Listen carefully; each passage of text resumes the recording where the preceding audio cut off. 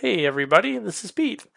And in this video, I want to show really quickly how model states in Inventor 2022 play with vault items.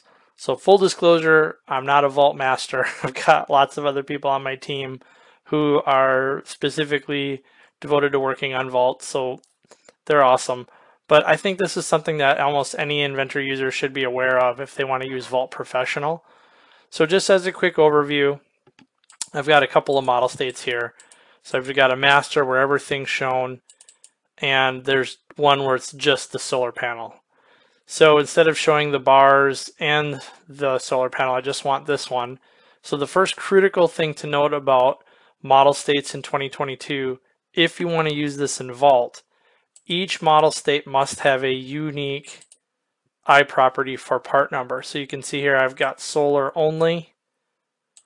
And then if we go back to the master and we look at the iProperties, you'll see that it's without the solar only. Okay, so that's the idea with using the items, is that each row or each one of these model states must have a different part number. And then all of the bill of materials stuff will come along with it. So all I'll do is I'll check this into Vault, go ahead and save it. For the sake of time, I won't add a comment, but of course, add comments, that's important. And now if we go into Vault, I've already got it kind of queued up. This is that part. Of course, would want to refresh it. And then we would assign or update items.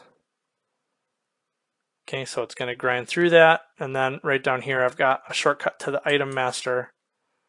And there you see we've got a couple of those items. Okay, so there's my solar only. And one additional thing to note is that if an item, or I'm sorry, a component has a quantity of 0, it does not show up in the item. So you can see in the master, I've got 2 shafts and a solar panel, but in the solar only, of course, because the shafts are suppressed, we only see the solar panel.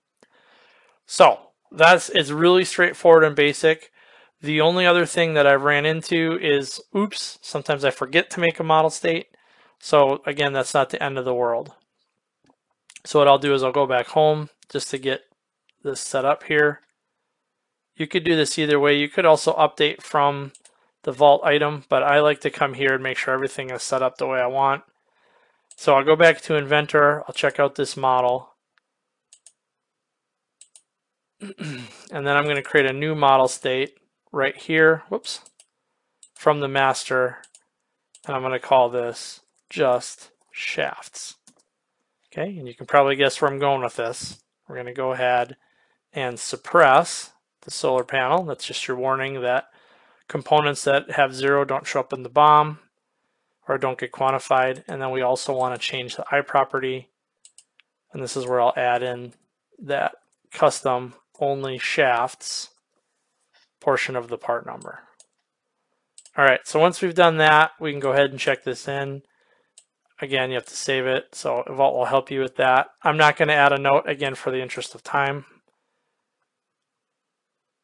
And now we're back into the Vault. So we can go ahead and, oops, I like to refresh this. Then we update the item. It's going to grind through that process again. And now if we go back to Item Master, you'll see it has added in that third item. So just a quick video showing how the process works. I didn't find tons of documentation on that, so I thought this might be helpful. If you have any questions or comments, please let me know, and have a blessed day.